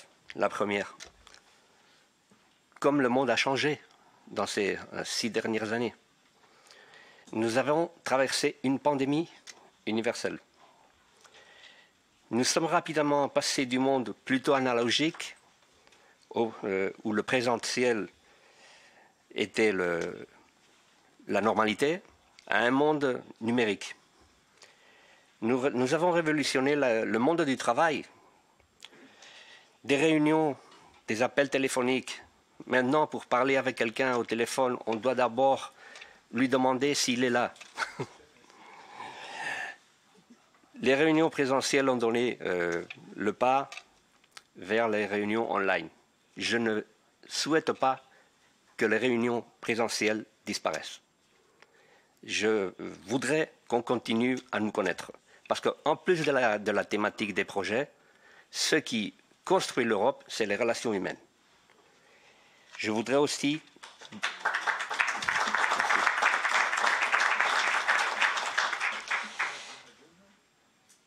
Et juste une ligne pour dire, mesdames et messieurs, nous sommes en guerre. Ne l'oublions pas. Et dans ce contexte, nous avons pu gérer ce projet. Dans ces circonstances, croyez-moi que le simple fait d'arriver à la fin du projet est un véritable succès. La deuxième réflexion, et là je vais essayer de ne pas être très ému, c'est par rapport à l'Europe.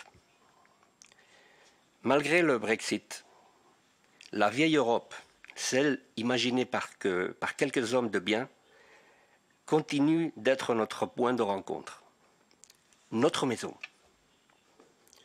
L'Europe nous permet, parmi tant d'autres choses, de discuter du changement climatique, de prendre des mesures, de parler des sols et des pollutions. Elle nous permet de nous rencontrer comme nous le faisons aujourd'hui.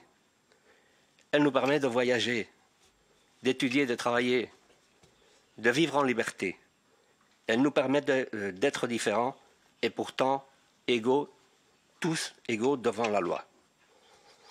Et la troisième réflexion, c'est sur ce projet. Nous avons abordé tellement de sujets, de comprendre et de communiquer les risques pour faciliter l'action à l'échelle du bassin versant, des politiques locales, des résiliences des sols. Nous avons parlé des résiliences des territoires, de sensibiliser et mettre les citoyens au cœur de la transition écologique. Et nous avons discuté de la future et déjà actuelle nouvelle période de programmation du programme Espace Atlantique. Bref, nous avons parlé de sujets qui préoccupent et qui occupent ceux d'entre nous qui défendent une planète plus durable, plus respectueuse de notre environnement et de la terre que nous laisserons à nos descendants. Nous avons parlé donc de beaucoup de choses et je voudrais notamment finaliser comme on fait dans tous les événements de cette sorte. C'est pour dire merci. Merci au Comité des Régions pour ce merveilleux accueil et la grandeur de sa maison. Notre maison, la maison de toutes les régions de l'Europe. Merci au programme Interreg Espace Atlantique et à son directeur Ismaël Moran, qui, malgré ses multiples occupations, a accepté notre proposition de venir. Et merci de nous honorer de ta présence. Merci également à ses collègues du secrétariat technique qui nous ont tant aidés. Merci aux partenaires. À tous. À vous tous, hommes, femmes, politiques, techniciens, fonctionnaires de votre présence à ce séminaire. Un merci tout particulier à Jean-François Berthoumieux, chef de file de ce projet, pour son enthousiasme et sa défense sans faille de l'adaptation au réchauffement climatique. Merci à mes collègues Pedro Cervilla et à Diego Díaz, qui a été vraiment l'auteur de ce séminaire.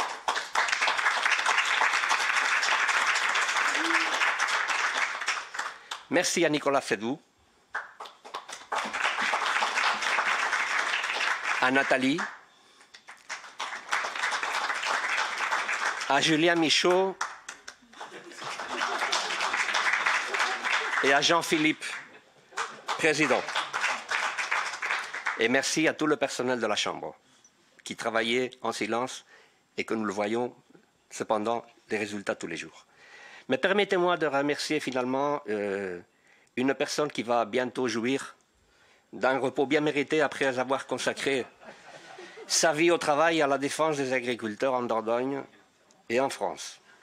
Je remercie mon ami, qui le sera toujours, Michel Campagnot, directeur de la Chambre d'agriculture de la Dordogne.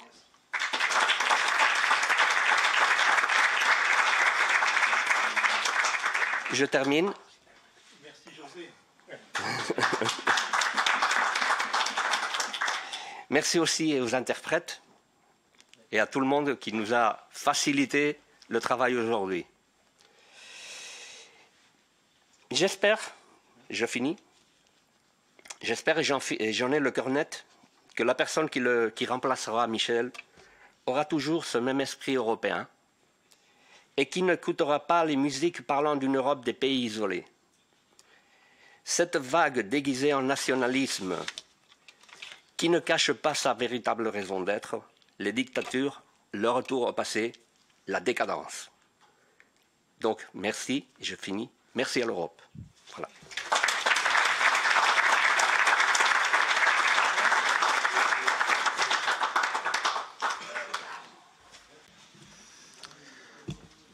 Merci beaucoup, José. Je vais rien rajouter. C'était parfait. Donc, je vais proposer à Jean-Pierre Reynaud de nous rejoindre pour clôturer nos travaux. Et moi, juste à titre personnel, je voulais remercier l'équipe administrative de la Chambre d'agriculture. Je pense notamment à nos tandems de Muriel, nos 2 assistantes qui ont particulièrement œuvré dans la réussite de cette journée. Voilà, et merci Marie-Ange également.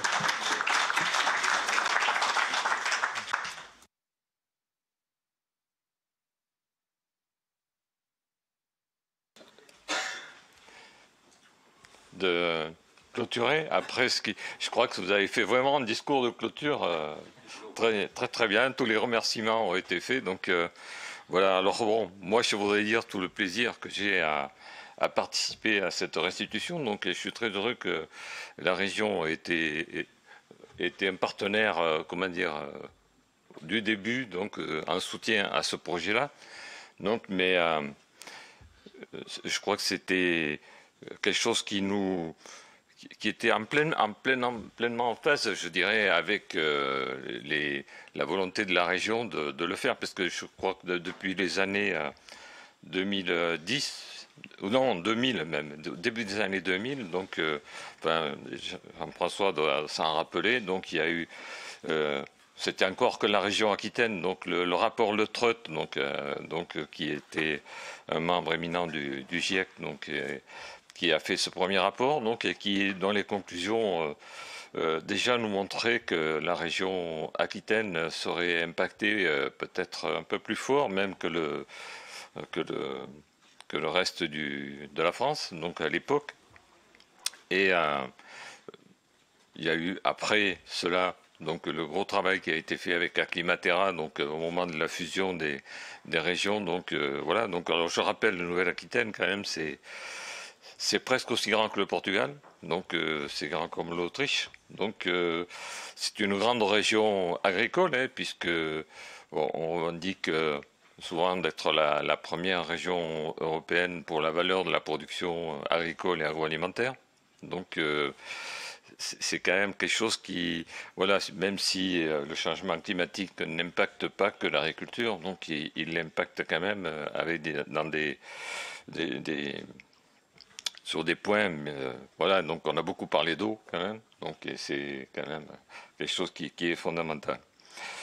Donc tout ce travail qui a été fait au sein d'Aclimatera, donc du rapport de Treut, donc ça, voilà, on s'en est servi au niveau de la région pour orienter nos politiques d'intervention. Donc voilà, je reviens pas dessus parce que c'est pas l'objet aujourd'hui, mais c'est quelque chose qui, voilà, mais ça nous a aussi incité à investir massivement sur la recherche et l'innovation pour essayer de trouver des alternatives crédibles, donc à tous les problèmes qui pouvaient se poser. Voilà, parce que j'espère que Jean-François Berthomeu aura raison, donc qu'il continuera de pleuvoir toujours autant. Donc, et si toutes les hypothèses qui sont, voilà, tout à l'heure, ce matin, je crois qu'on parlait du GIEC, chaque fois qu'il y a un rapport qui sort, on se dit mais qu'est-ce qui va nous tomber sur la tête. Donc, et je crois que si toutes les hypothèses se vérifient pas, il y en a beaucoup qui se vérifient quand même. Donc, et je crois que c'est quelque chose aujourd'hui qu'on ne peut pas nier. Voilà, donc c'était un petit mot sur le fond, mais je voudrais surtout souligner maintenant l'importance de la coopération interrégionale, pour la gestion des risques et de l'amélioration de la résilience de l'agriculture face au changement climatique. Voilà, nous savons tous que le changement climatique est un défi mondial majeur qui affecte tous les aspects de notre vie et l'agriculture est particulièrement vulnérable aux effets du changement climatique, notamment à l'augmentation de la fréquence et de l'intensité des phénomènes météorologiques extrêmes tels que les sécheresses, les inondations ou les tempêtes. Et je crois qu'il y a des gens dans la salle qui savent de ce que ça peut représenter. Cependant, en travaillant ensemble au niveau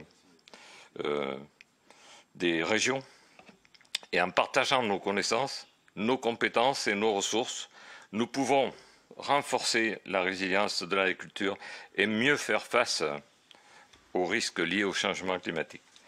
La coopération interrégionale peut se faire de différentes manières, notamment par la mise en place de réseaux de collaboration, la participation à des projets communs et la promotion d'échanges de bonnes pratiques. Ces actions peuvent contribuer à renforcer les capacités des agriculteurs et des producteurs et s'adapter au changement, et les aider à s'adapter au changement climatique et à réduire les risques pour leur activité.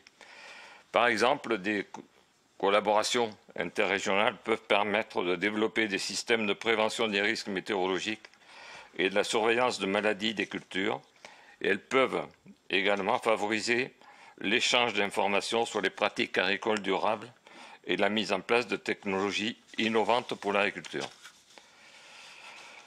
En outre, la coopération interrégionale peut contribuer à renforcer la cohésion et la solidarité entre les régions, en favorisant la compréhension mutuelle et en renforçant les liens économiques et culturels.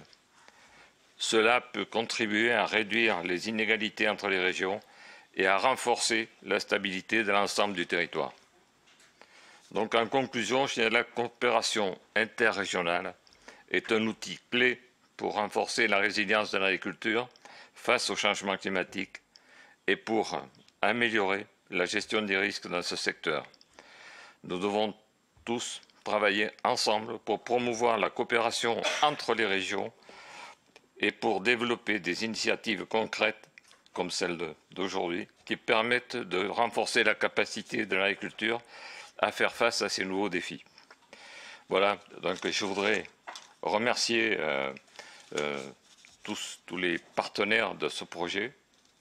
Donc, bien sûr, la Chambre d'agriculture de la Dordogne et Jean-Philippe pour son... Voilà, et bien sûr, mon ami Michel Campagnot. Donc, voilà. Donc, merci encore à toutes et tous pour ce magnifique projet. Et j'espère que ce n'est pas le dernier et que tout ça va se poursuivre parce que, je veux dire, voilà, il faut qu'on soit prêt à répondre à ces défis qui nous arrivent. Merci à vous.